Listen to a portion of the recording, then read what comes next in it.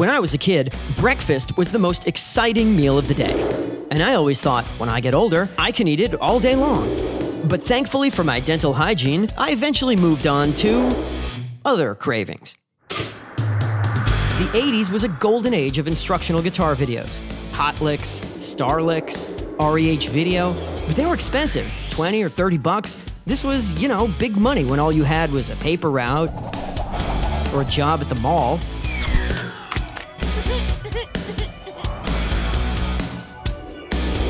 You really had to budget. Yeah, oh, no, wait, yes. Oh, wait, no. Oh, yeah, no. Yes! But as an adult with a job, man, anything was possible. So I made a short list of all the instructional videos I'd always wanted to see. The most enticing ones were the obscure ones. Back in high school, my bootleg copy of Eric Johnson on Austin City Limits had arrived on top of the fossilized remains of a Star Licks video that my friend had taped over. The instructional video, whatever it was long gone, wiped out by Eric Johnson's ethereal pentatonics.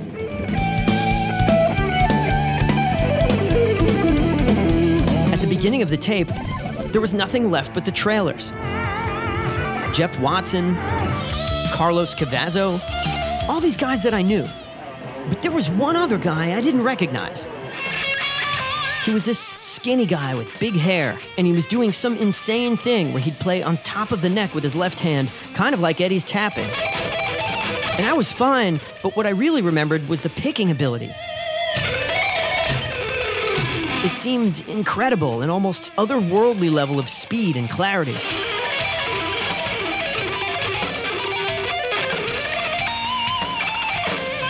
Now maybe this was just the fog of memory, or maybe this mysterious figure was truly a talent. I had to find out. But who was he? He had a stage name. It sounded like...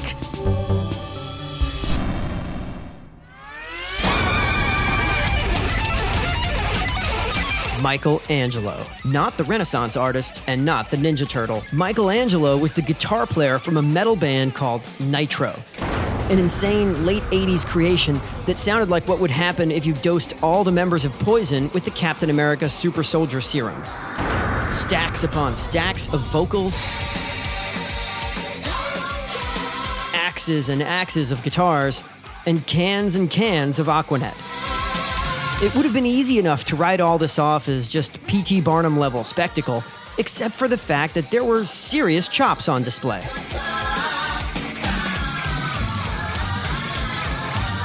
So Michelangelo was indeed the mystery subject of the lost Star Licks trailer.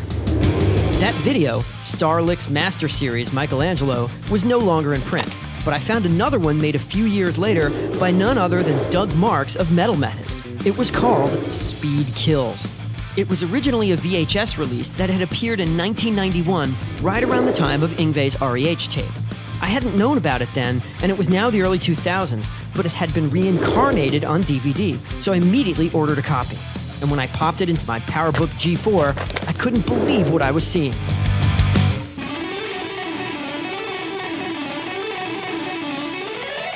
Picking was so articulate, it was almost like a sampler or a video game.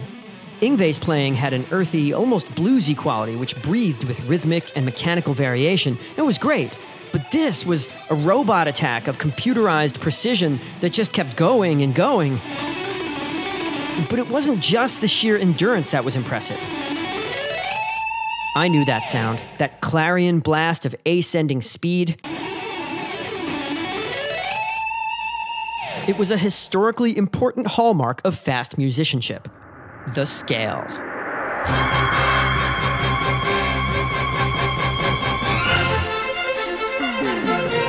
All my favorite TV shows had these awesome string parts I couldn't even touch on guitar. Most of the time, it was a wicked ascending scale leading into the chorus. The way these killer blasts of scalar speed were casually stuffed into primetime theme songs was so commonplace, you hardly paid any attention to them. This was devastating playing, just hanging out there in the background like window dressing.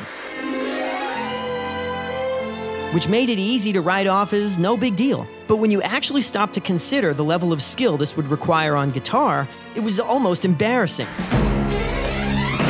An entire string section played that line in unison.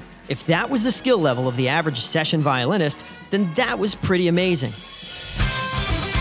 Because when it came to guitar, you'd have to get Mike, Yngwie, Paul, Vinny, Al, and John all in the same studio, and you'd still be a few hands short. And this was weird. Because just about every guitar lesson book since the beginning of time contained detailed instructions for doing precisely this. Alternate picking. A sequence of downstrokes and upstrokes matched up with 3-note per string fingerings in the fretting hand. You'd play 3 notes, then move to the next string, then the next string, and so on. Just down, up, forever, no matter what the left hand is doing. Seems simple enough, right? But because alternate picking was based in 2s, and scales were, for the most part, fretted in groups of 3s, well, the least common multiple was 6. This meant that the left hand and right hand sequences quickly went out of sync. And it was only after you played 6 notes, or 2 complete strings of the scale, that they'd meet back up again. And if you wanted to find actual recorded examples of lesson book style scale playing beyond this 2-string limit, you really had to hunt around, mostly among virtuoso instructional videos. Mike did it on Master Series in 1986.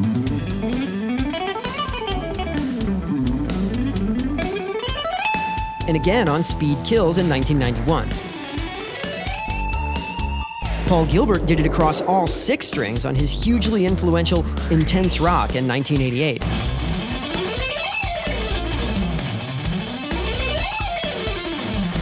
And Steve Morse did too, a year later on Power Lines, with his usual effortless aplomb. So did Richie Kotzen. Ironically, who would eventually become better known for not even using a pick at all. Richie's frequent collaborator, Greg Howe, did all kinds of cool patterning on his tape, but no straight scales. The same was true for Al Di Meola, who focused more on sequences. Which was interesting because Al was a Berklee grad and more formally trained than most rock players. Since scale playing was the academic way, you'd think we'd see it. Virtuoso pioneer Vinnie Moore, on his 2 influential instructional videos, similarly chose patterns over scales. Though he did play a scale in an interview once. And of course, Yngwie's system wasn't really a pure alternate picking approach at all.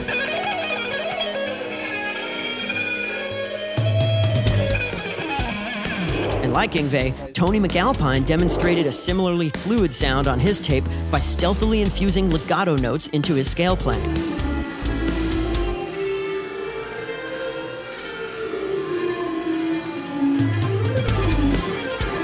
In fact, the more you looked, the more surprising it was just how infrequently you could find clear examples of this supposedly simple task, even on hardcore instructional material. And when it came to everyday players, forget it. Considering the crazy amount of guitar practice that happened in the 80s alone, we should be absolutely surrounded by average players capable of acing this basic exercise. That's the way it is on piano. That's even the way it is on notoriously difficult instruments like the violin. But when it came to guitar, despite the millions of notes played by soloists in the last half-century, the overwhelming absence of scale playing in rock music by any method, but especially by alternate picking, started to seem downright suspicious. All of which made Mike's playing on Speed Kills, filmed in all its close-up glory, very impressive indeed. If there was any mystery as to how Yngwie played scales back in the day, now in the age of digital video, it was obvious that Mike was doing it across the strings using 3-note per string alternate picking. Or was he? Okay, so when Mike played the example slowly, it was clearly alternate picking, even if it was kind of an exaggerated alternate picking for the purposes of demonstration. And there was no way that could be his only approach because you simply couldn't do it very fast. Sure enough, as soon as Mike began to speed up, something mystifying happened. Gone. The exaggerated bouncing totally disappeared, and the fingers in the hand became locked in place. It was like some kind of impossibly smooth robot arm gliding across the strings. Huh. Wait a minute. 3, 6, 9. It really did look like 3 individual pick strokes per string. But if all the jumping movements had disappeared, how was he getting from one string to another? It was truly a mystery. And what Mike said about alternate picking on speed kills only deepened that mystery. And the real secret to alternate picking is the ability to hit a new string on an upstroke so that you continue the down-up. Exactly. The string change was the challenge, and Mike knew it. For years, we used to think that speed was the obstacle. But when you really thought about it, lots of people could pick fast.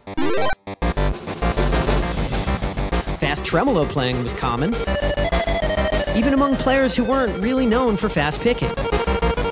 But that was only part of the story.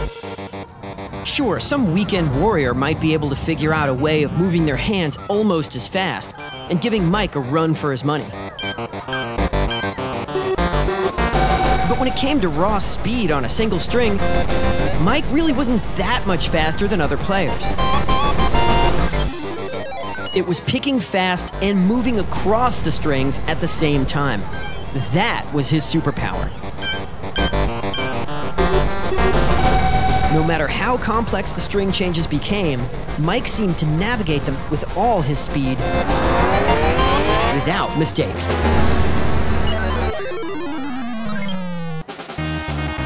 And that incredible string switching accuracy at high speed was the real key to the Lamborghini.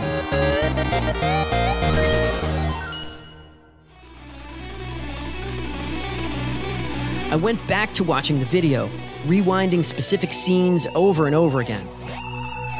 Over the next few weeks, I must have watched the scale thing 100 times. I just kept rewinding it and rewinding it. I wasn't even sure what I was looking for. I just kept watching. And I don't know if it was the 200th repetition or the 201st. But just when I was about to check into Scale Players Anonymous, that's when I saw it. I played it again, a little slower. Wait, now even slower. Then I went frame by frame. Right there. The hand was rotating. I could see it. It was rotating downward, right at the 6th note of the scale. That was the second string change, and it was an upstroke. But hold on a second. It didn't rotate after the first string change, which was the 3rd note of the scale, a downstroke back here. No, this downward rotation definitely only happened at the 2nd string change. Which meant that whatever his hand position was during the 1st string change, it was working for that one and therefore didn't need to change. Now, I was no mechanical engineer, but if you had to rotate your hand downward, away from your usual position, I knew that could mean only one thing about the way you normally held your pick. The logic was inescapable. Upward pick slanting. Suppose instead of holding your pick with a downward slant, like Yngwie, or even a neutral one, you instead held it with an upward slant. Bizarre, I know, but work with me on this. Now, when you played a downstroke, your pick would launch right up into the air like this. And this would actually be a very useful thing. Because if you play an ascending scale using this upward pick slant, the downstroke on the third note would send the pick straight up into the air. From this point, all you'd have to do to make the string change would be to drop straight back down again for the upstroke. And just like that, you're on the new string. And this was pretty amazing, because we used to think that alternate picking was a back and forth movement like this. But the speed kills discovery is that Mike wasn't picking back and forth at all. He was picking here, diagonally. And that was how he could get from one string to another string without hitting anything. Pretty sneaky, Mike. And this is why it didn't look like Mike was doing anything in particular to get from the D string to the G string. Because really, he wasn't. Thanks to Mike's upward pick slant, the third note of the scale, the downstroke, just sailed right over the top of the G string. Effortless. There was no jumping movement necessary to make this happen because the pick was already aimed upward to begin with. This meant that switching to the G string was as easy as playing a downstroke on the D string. Here it is. No effort at all. Now he was above the G string, and all he had to do was drop down on the other side with an upstroke. But with the second note, something really interesting happens. His hand begins to rotate. You can see it starting to turn, and then by the third note, the upstroke, it was fully rotated downward. What is he doing? Of course, he's reversing the pick slant. If an upward pick slant sends your pick into the air when the last note on the string is a downstroke, then a downward pick slant would do exactly the opposite. It would cause upstrokes to rise up into the air. Watch it happen. The pick is hovering in the air above the G string, ready to dive toward the B string. There it is. Now we're on the B string. We are beyond the two-string limit. This is uncharted territory, right? Well, not exactly, because the B string starts on a downstroke, just like the D string did. So all Mike has to do is quickly return to his upward pick slant, and then he can rock it right over the top of the next string using a downstroke again. Right over the top, just like the G string. The high E string was the last string of the lick, so we wouldn't need any more pick slanting changes. We just drop down on the far side, again, just like we did before. Watch the drop. Like nothing. And once we're there, we're home free to finish the phrase. I would never have imagined that all these movements were happening or even possible. At the speeds Mike played, how could there even be enough time? I mean, look at this. Well, sure, Mike was fast in metronome time, but once again, that was all relative. Speed kills proved that there was actually plenty of mechanical time. 3 notes worth, to be precise. 3 notes was all Mike needed to go from upward pick slanting to downward pick slanting and back again. This stealthy, two-way pick slanting maneuver helped him surpass the two-string limit and connect together 4 complete strings of an ascending scale. Amazing. I immediately picked up my guitar to try it. Mike held his pick in a way I hadn't seen before. 3 fingers planted between the pickups, with the forearm creating a kind of a bridge over the strings. This felt really awkward, and I couldn't do it at all. So I ditched the idea and went back to my usual setup. Just sitting on the bridge with the fingers loose. Man, this was weird at first. I wasn't used to coordinating other arm movements during alternate picking, at least not that I was aware of. As I worked on this, I realized that Mike's two-way pick slanting had an interesting property. Sure, you could start with an upward pick slant if you wanted. Then you could play your first 3 notes using that upward pick slant to get to the next string. Then on the next string, you could do 3 more notes, but this time with rotation to change the pick slant. So you'd finish with downward pick slanting. But this meant that the next 6-note chunk had to actually start with downward pick slanting in order to connect smoothly. In fact, this would be true for every chunk of 6 notes after the first one.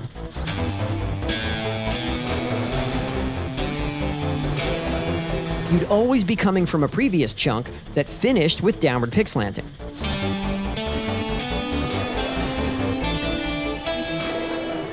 So the pick slant would constantly be reversing itself on every new string. And you would always have the same window of time to do it. 3 notes.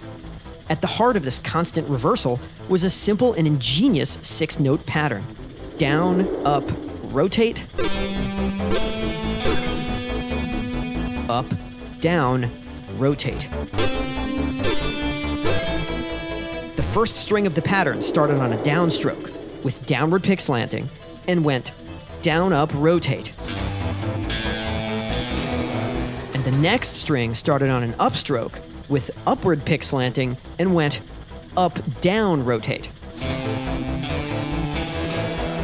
And these 2 patterns, sandwiched together, formed the fundamental 6-note chunk of Mike's scalar approach.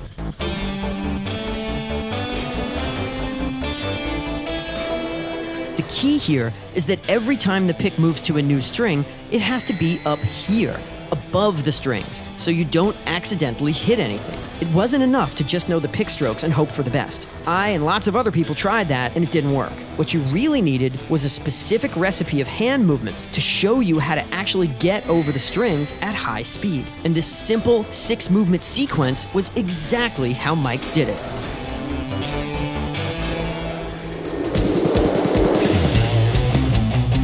Within a few weeks of practicing this, I could feel the coordination starting to happen. By simply memorizing the 6-note sequence as a chunk, it just became a unit that you'd trigger in your brain. It could be 2 strings, or it could be 6. It could be ascending, or descending. Down, up, rotate, up, down, rotate.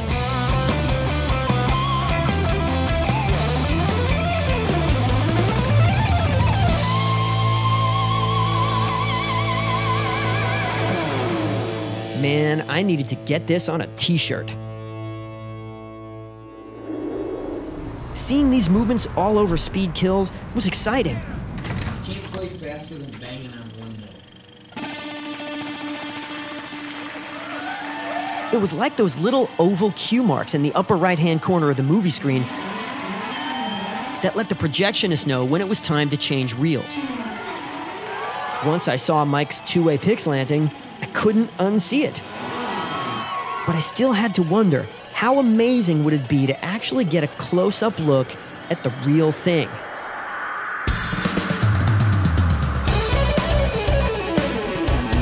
Technology to the rescue. When it didn't crash, the little Firewire camera and hacked-up custom software produced every bit the peek into Mike's mysteries I could have hoped for. There it was. The perfectly executed roll over the top of the string was like the perfect timing of a hurdler, sailing right over the barrier without breaking stride or slowing down. And just like on Speed Kills, strings that began with downstrokes also ended with downstrokes. Because of the pick's upward slant, it simply stepped right over the top of the next string with no extra effort. Then on the next string, the magic happened. Upstroke, then down, then rotate. The way the pick lifted right up into the air was unmistakable. Then boom, onto the next string to keep going. Repeating licks made the movement even easier to see.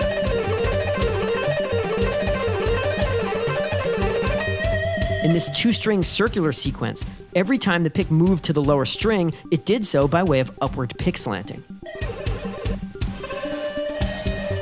Downstroke on the higher string, and then the closest of shaves as the pick clears the high E string and hits the lower string on an upstroke. Flawless. The way back was when the rotation needed to happen. We'd play 3 more notes on the lower string.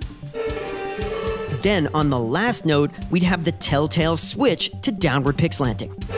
There it is. The pick is suspended in midair, just waiting to dive right back to the top string. And the whole sequence would repeat. Despite the camera's 640 by 480 resolution, the precision ballet of Mike's mechanical approach couldn't have been clearer.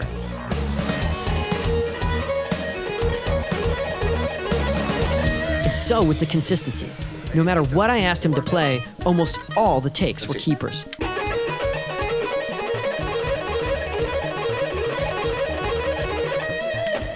Just did it. Half the time, he'd be done playing the line before I could even record it.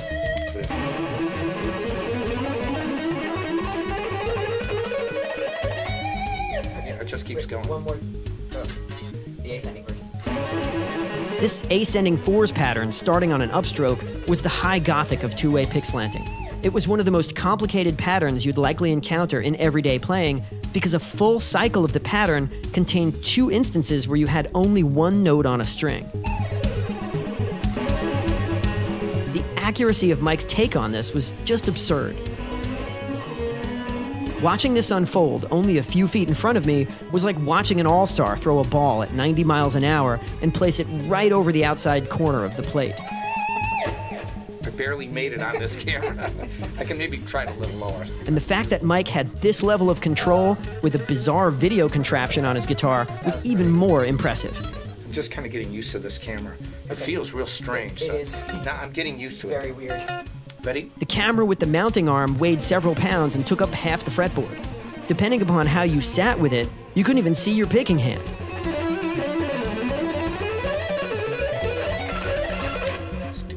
Sorry. With the post sticking up in his face, it's a wonder I didn't blind him.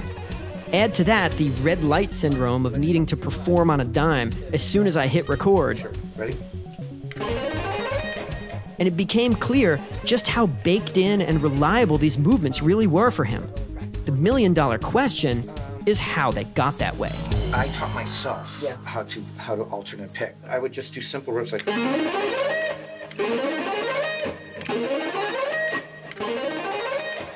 Power and repeatability with which Mike played this, it was clear that the ascending scale wasn't just an exercise. Yeah, I'm And just. was that an actual example of something you practiced early on? That is the riff. Yeah, and It was the exercise, the one Mike used to develop his picking technique much in the same way I'd been able to do by copying his movements. But Mike didn't have anyone to copy. How the hell did he learn to do all this? Just that riff 1,000 times. You know? And what was it that Mike learned by repeating the ascending scale thousands of times? I asked myself, why is it that I can alternate pick sometimes and I couldn't other times? You know, and I was 14 years old here, 15 years old. And I used to, like, I would be able to play this really fast and clean, and other times I couldn't play it at all. It would be slot. And I tried to figure out why. I didn't know. You know, it was random. But what was random, Mike? The first 7 notes. And why would the first 7 notes of the scale be random? Of course. Think about it. If you're an upward pickslanter like Mike, and you try and play an ascending scale starting on a downstroke, everything will be fine until you reach the 6th note of the lick. That's when your pick will be stuck here between the strings, making it awkward, if not impossible, to get to the 7th note, which is way over here. And stuck is exactly where you'll stay. Repetition after repetition. Thousands of them in Mike's case. Until you can figure out how to get that pick over the string in a way that is smooth and efficient.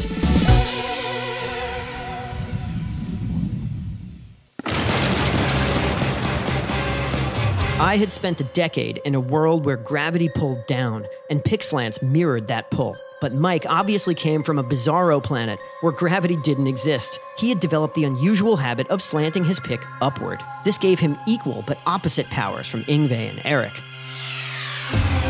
But Mike didn't stop there. He devised a clever way to temporarily rotate his hand into a downward pick slant whenever he wanted. Sure, it was a way to conquer the scale, but more importantly, it was a map to the universe of picking possibilities. For the first time, I knew exactly where I could go. anywhere.